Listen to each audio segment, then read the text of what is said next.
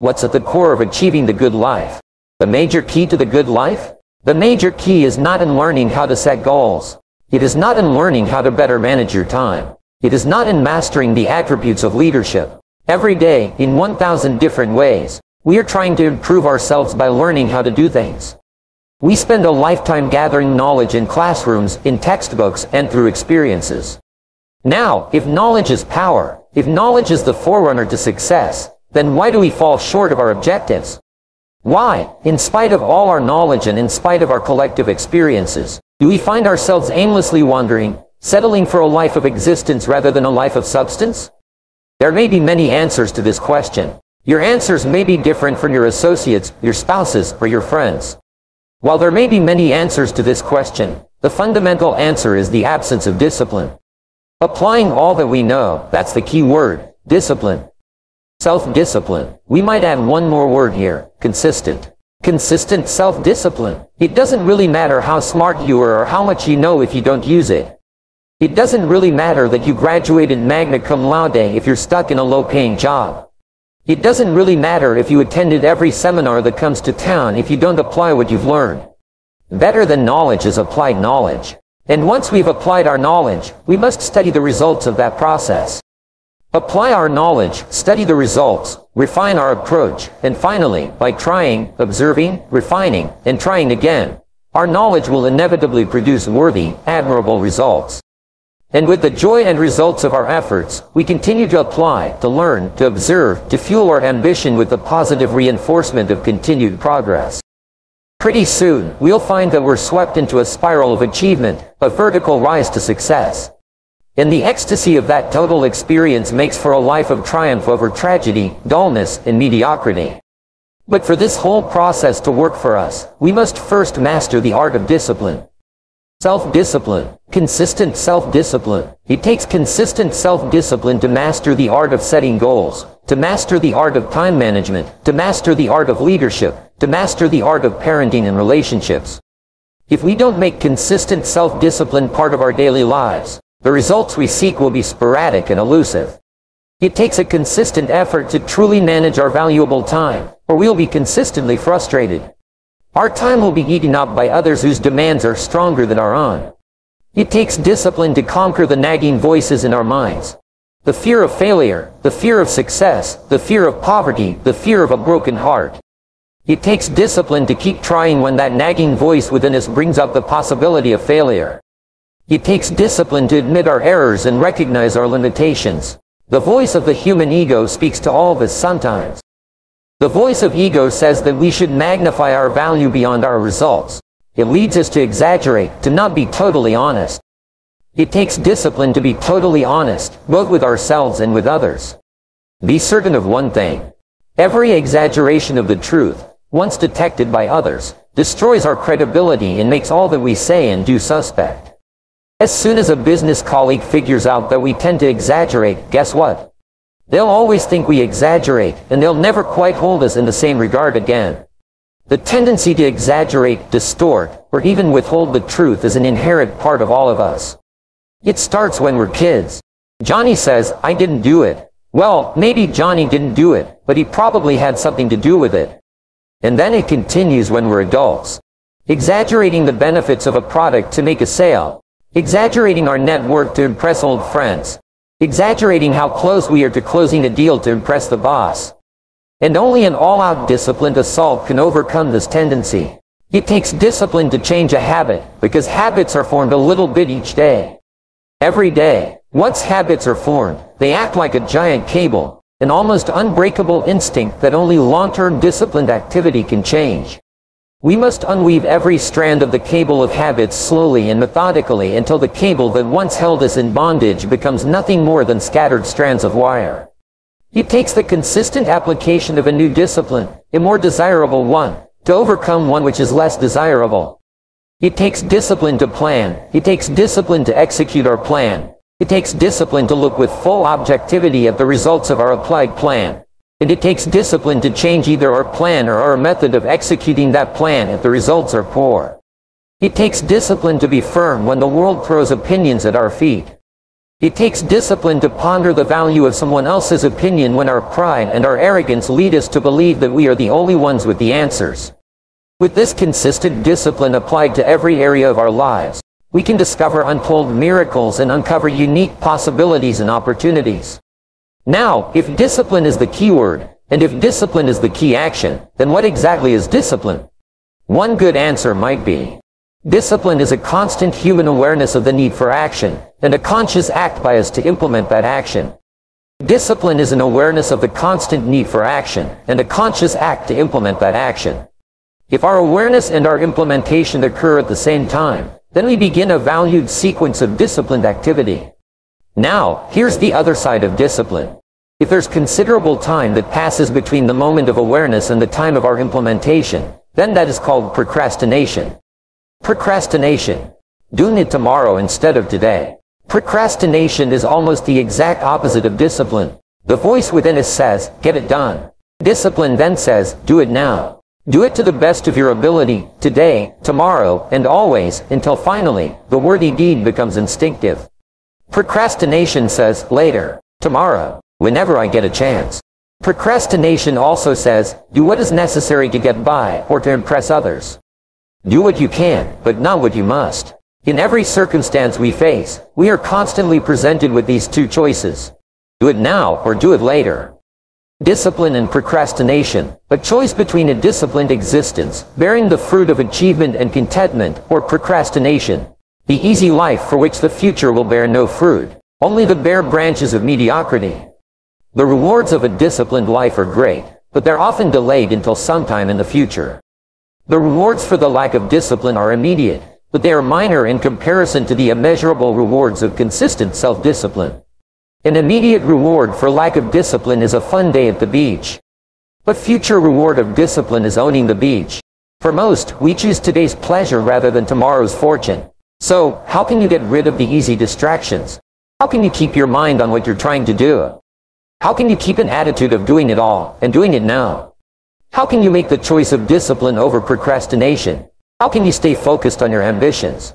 How can you avoid conversations at the water cooler, and keep your focus on your work? You've got to really work on your consistent self-discipline on a daily basis, or you'll find yourself distracted. Distracted by negative thoughts, distracted by negative people, distracted by water cooler chatter.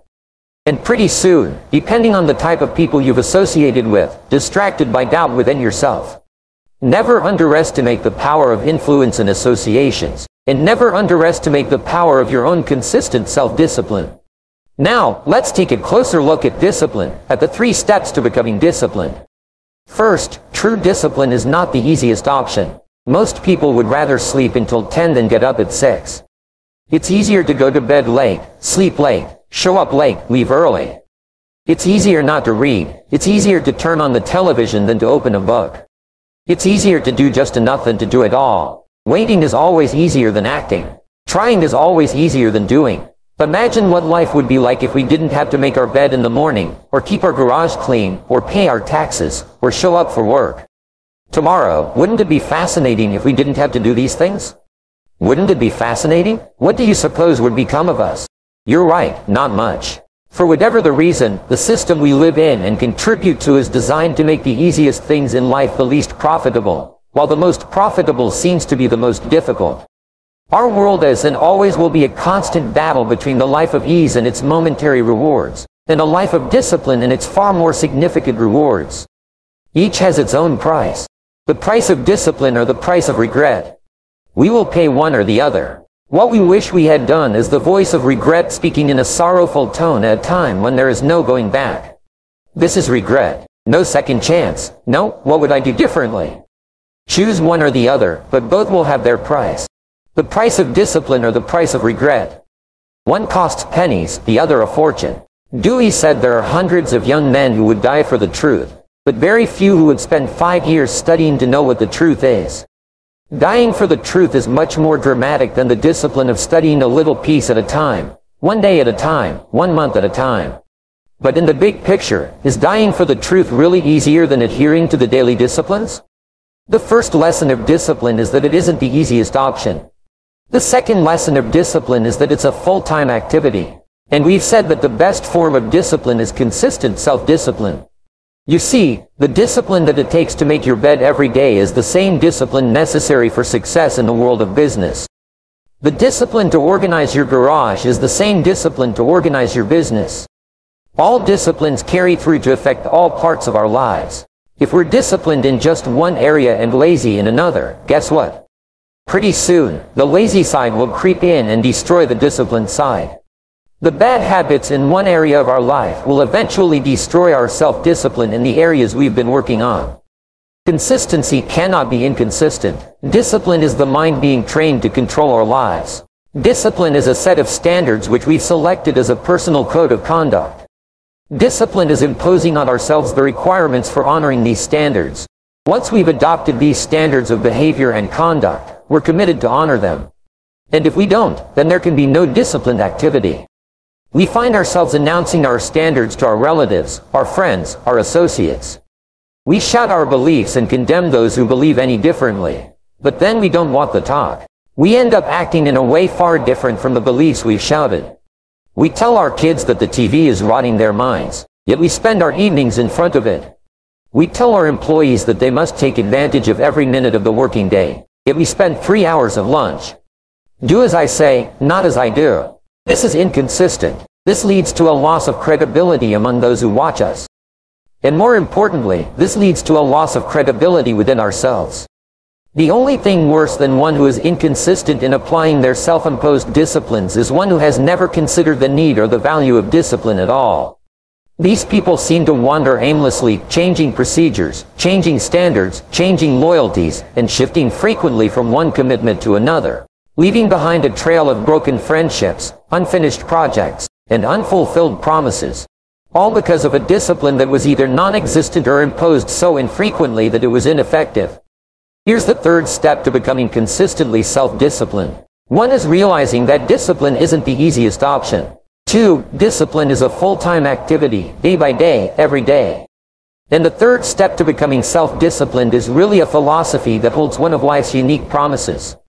It simply says, for every disciplined effort, there is a multiple reward. That's one of life's great arrangements.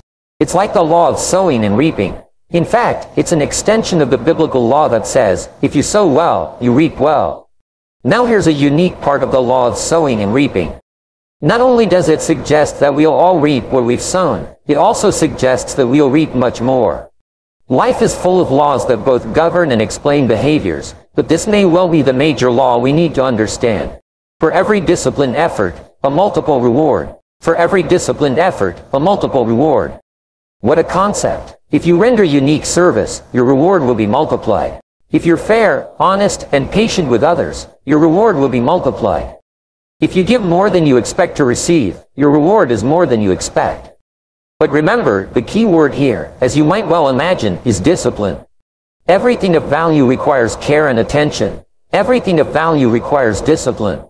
Children require discipline. They must have a structure built for them. They must have boundaries to work within so they feel secure and comfortable to explore and grow.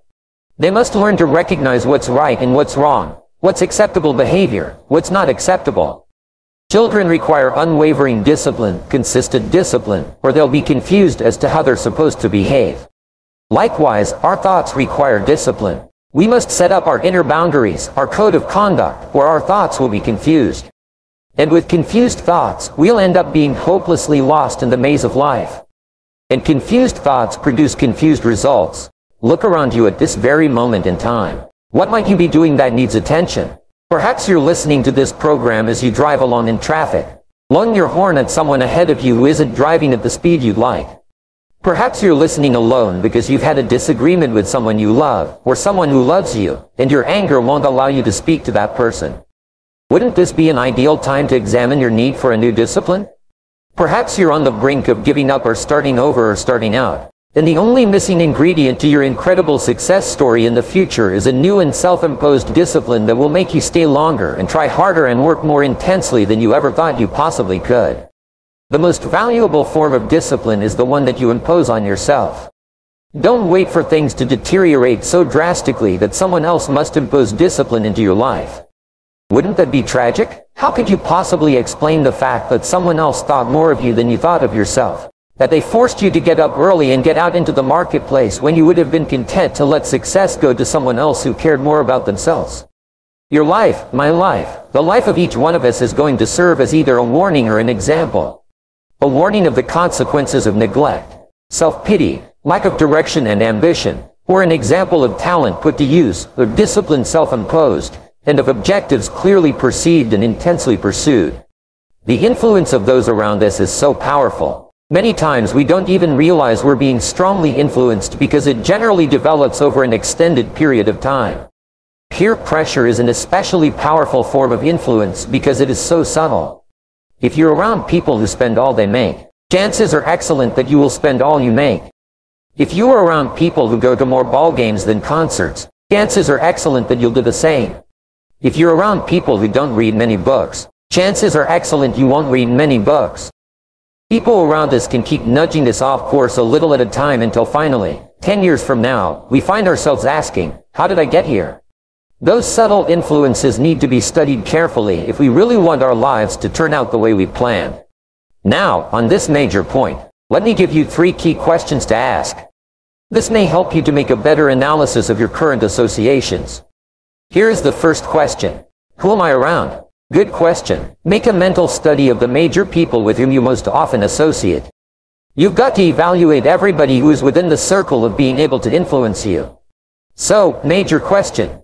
Who am I around? Next question. What are they doing to me? That's a major question to ask. What have they got me doing? What have they got me listening to? What have they got me reading? Where have they got me going? What have they got me thinking? How have they got me talking? And how have they got me feeling? What have they got me saying? You just got to make a serious study of how others are influencing you, both negatively and positively. Now, maybe the influence of all those around you is okay. But just ask yourself, it doesn't hurt to ask, who am I around, and what are they doing to me? And if you didn't, now, here's the final question. Is that okay? Maybe the people you associate with and their collective influence is okay. But then again, maybe it's not. All I'm suggesting here is that you take a close and objective look. Everything is worth a second look, especially the power of influence. Positive influence can have an incredible effect on your life, but so can negative influence. Both will take you somewhere, but only one will take you in the direction you truly wish to go. It's so easy just to dismiss the things that influence our lives. The man says, I live here, but I don't think it matters. I'm around these people, but I don't think it hurts. I would take another look at that. I've got a good phrase for you. Everything matters. Now, sure, some things matter more than others, but everything matters. Everything weighs something. So, you've got to keep checking to find out whether associations are tipping the scales toward the positive or toward the negative. It doesn't hurt to look, right? Ignorance is never the best policy. Finding out is the best policy. Remember, part of the purpose of this program is to get us to say, the days of kidding myself are over. I really want to know what I have become and what I'm becoming. I want to know where my strengths and my weaknesses lie. What has power over me? What's influencing me? What have I allowed to affect my life? Perhaps you've heard the story of the little bird. He had his wing over his eye and he was crying. The owl said to the little bird, "You're crying?" "Yes," said the little bird, and he pulled his wing away from his eye. "Oh, I see," said the owl. "You're crying because the big bird pecked out your eye." And the little bird said, "No, I'm not crying because the big bird pecked out my eye. I'm crying because I let him." It's easy to let influences shape our lives, to let associations determine our direction, to let persuasions overwhelm us, to let tides take us, to let pressures make us. The big question is, are we letting ourselves become what we wish to become? In this most important subject of association, here are some actions you may want to take. First, disassociation. After a study of those 3 questions, who am I around? What are they doing to me? And is that okay? You may come to the serious conclusion that there are some people you just have to break away from. I'm not saying that it's an easy step to take, and it's not to be taken lightly. However, I am saying it may be an essential task. You may just have to make that hard choice not to let certain negative influences affect you anymore. Remember, it could be a choice that saves the quality of your life. The second action you may want to take is limited association. It could well be that you are spending too much time in a certain area of your life with a certain group of people. It's easy to put time and effort in the wrong place. The guy spends 3 hours at the ball game and 30 minutes listening to the sermon. See, that's called out of balance. 30 minutes for spirituality, 3 hours for entertainment. That doesn't weigh well 5 years from now, 10 years from now, when you take a look at the sum total of your values in your life. Here's one of the easy ways to end up with a mediocre average life. Spending major time on minor things. Sophisticated people learn to weigh everything before they spend time or money. You've got to weigh before you pay, whether you're going to spend heavy time or light time. You just got to weigh. Otherwise, if you're not careful, you can get trapped into spending heavyweight time with lightweight people. Now, it's okay to have casual friends, as long as you give them casual time, not serious time. Spend major time with major influence and minor time with minor influence. It's so easy to do just the opposite, but don't let it be said that you fell into that trap. So maybe all you need to do to change some of the influences in your life is not to eliminate them, but merely limit them. Say, I have a good time with these people, but I'm not going to spend days and days with them anymore. I'm just going to cut that down and save some of that time for more major people and more major enterprises. Remember, it's your life. You can spend your time with whomever you want and whenever you want.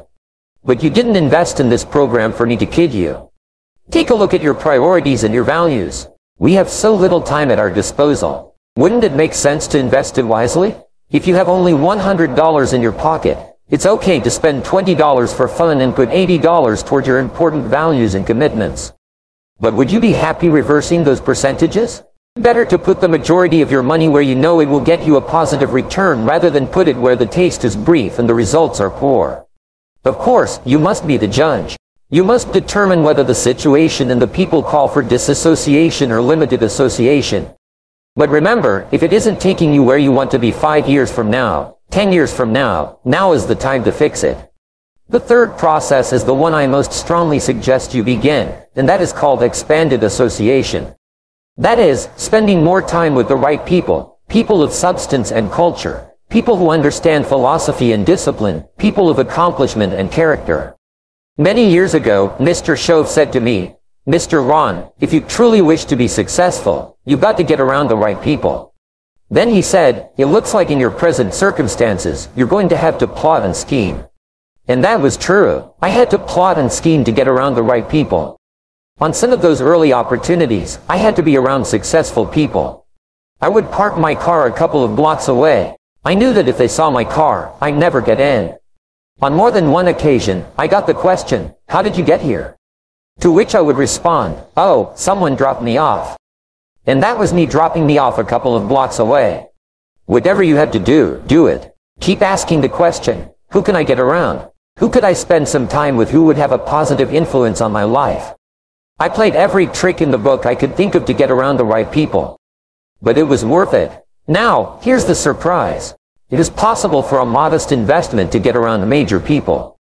If you had a chance to sit down for an hour or two with a wealthy person, and all that you had to do was to pick up the lunch tab, wouldn't that be a bargain? That person might drop an idea on you that could change your life for a lunch tab. And that's where we need to go to get our success plan, from successful people. Don't pick up your plan, especially your financial plan, from unsuccessful people. Here's something else exciting. It's possible for people of modest means to start a wealth plan. You don't have to be wealthy to have a wealth plan. You don't even have to be healthy to start a health plan. All you have to be is smart. Smart enough to say, hey, I've got the wrong plan, and I'm going to get around someone who has a better plan and make it my plan. So find some successful people to help you fill out your success plan. Find somebody healthy to get your better health plan going. Find somebody living a unique lifestyle to develop your lifestyle plan. This is called association on purpose. Getting around the right people by expanding your circle of influence. I have a really unique friend. I'm always trying to find more ways to spend more time with him.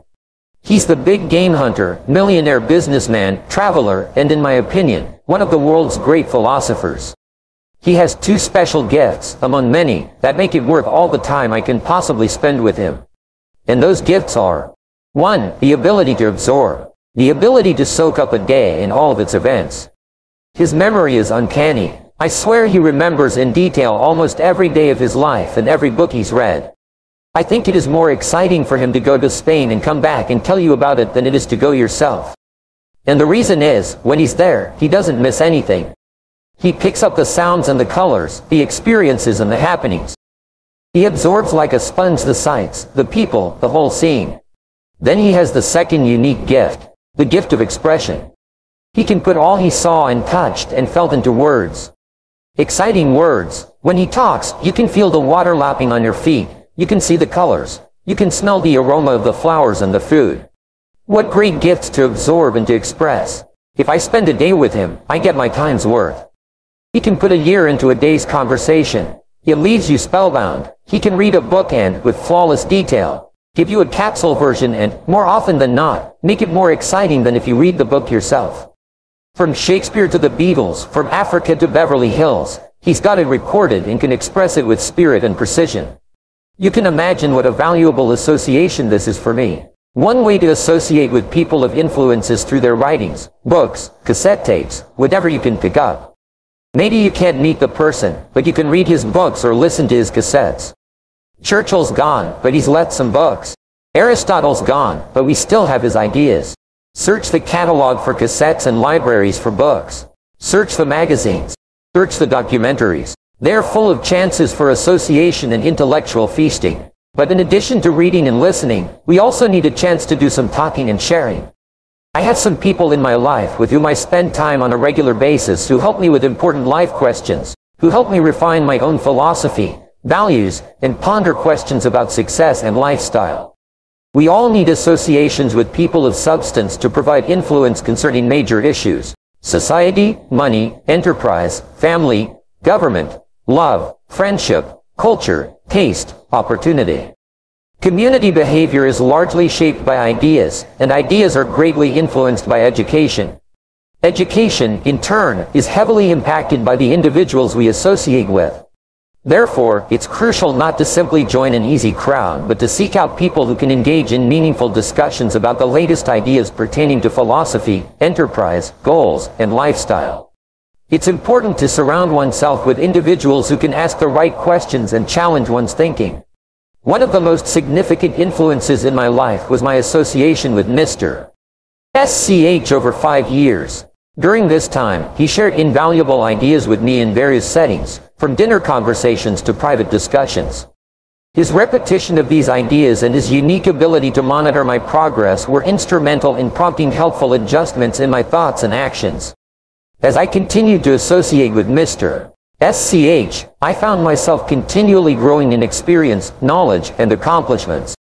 This growth enabled me to address fundamental questions with a deeper understanding and appreciation. It became evident that it was my education that was evolving, not the questions themselves. Furthermore, it's essential to strive to become the kind of person that others of quality and substance would want to associate with. This involves developing skills in communication, maintaining a positive attitude, cultivating knowledge, and exercising discipline. By doing so, one can attract valuable individuals who contribute positively to personal growth and development. A true friend is someone who can listen to both good and bad news without judgment or self-centeredness.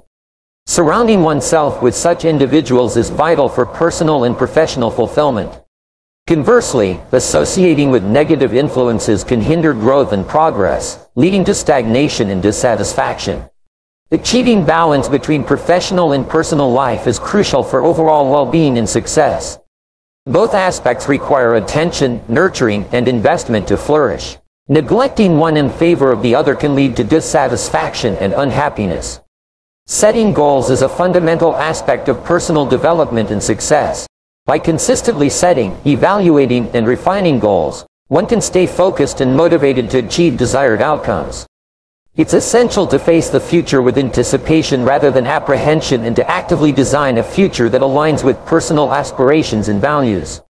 In summary, community behavior, personal growth, and success are all intricately linked to the ideas we are exposed to, the education we receive, and the individuals we associate with. By surrounding ourselves with positive influences, setting meaningful goals, and maintaining balance in all aspects of life, we can strive towards a fulfilling and prosperous future. We refer to these objectives as confidence builders. When you exert effort, burn the midnight oil, and accomplish these minor tasks, It bolsters your confidence to pursue your long-term goals. Jot down in your notebook or journal all the little things you would like to achieve or acquire in the next year. How you organize this list is up to you. You may opt to break it down by week or month, whichever suits you best. Part of the satisfaction of having a list is being able to mark off items as achieved or completed. Aim to check off at least one item on your list of short-term goals every week. And when you manage to check off a major milestone on your list of long-term goals, take the time to celebrate. Celebrating milestones is crucial. We grow from both the joy of winning and the pain of losing. It's essential to surround yourself with people who encourage growth and progress. Avoid joining an easy crowd. Instead, seek environments where expectations and performance pressures are high. A consistent plan for acquiring knowledge is vital. Attend lectures, seminars, and engage in discussions with individuals who challenge your thinking and contribute positively to your development. Actively pursue knowledge. Don't wait for good ideas to interrupt you. Seek them out intentionally, and be prepared to capture them in a journal or notebook. Developing a detailed plan for the use of your time is crucial for success. Whether it's for work, personal endeavors, or family commitments, having a game plan ensures that you stay focused and productive. Don't start your day, week, or month until you have it planned out. Visualize your future by creating a game plan that outlines your goals and activities. Use graph paper to list your activities and deadlines, ensuring a clear visual representation of your tasks. Keep your game plan visible and refer to it regularly to stay on track. Your game plan should encompass more than just work projects. It should also include time for recreation, reflection, exercise, health, and spirituality. Adapt your schedule to align with your peak productivity times throughout the day. Maintain the discipline of working your plan until it becomes second nature.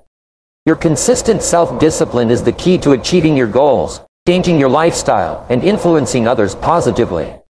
Ultimately, the question is not whether you will adopt fundamental disciplines, but when you will do so. With unwavering dedication, we have the power to transform ourselves, our circumstances, and even our nation.